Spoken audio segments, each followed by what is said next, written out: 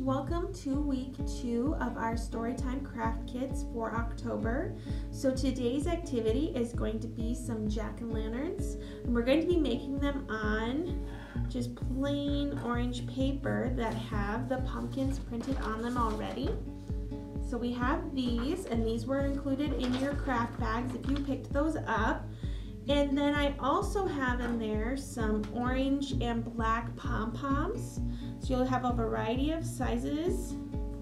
And then you also have one of these little kits. So I'm gonna go ahead and open that up. All right, so you'll find a little instruction paper in there too. And it has some different designs on it, but they aren't going to all be inside your baggie.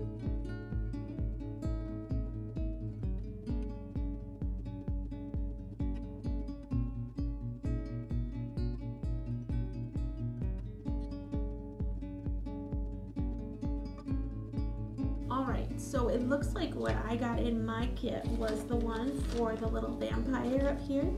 And so I kind of could have spread it out a little bit more, but you can see I have all the pieces on here that came on the foam. And what I'm going to do also is add a couple of the pom-poms that were included in the kit too. And then what I'm going to do with the other pom-poms is make my own face on here. So what you guys can do is also color them in too. So I'm going to draw a face on my second pumpkin and put my pom-poms on there to give it a little bit more of a 3D effect. So this is the vampire one that I have.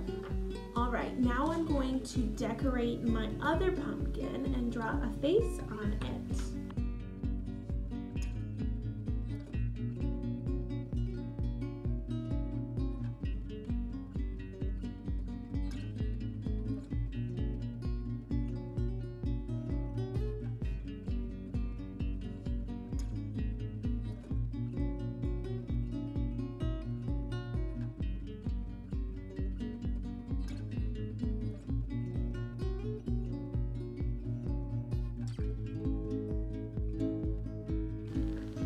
Alright guys, so I made my very own pumpkin on here. So I used the pom-poms that we included in the bag, and I made a kind of Frankenstein kind of style jack-o'-lantern. So we have this one,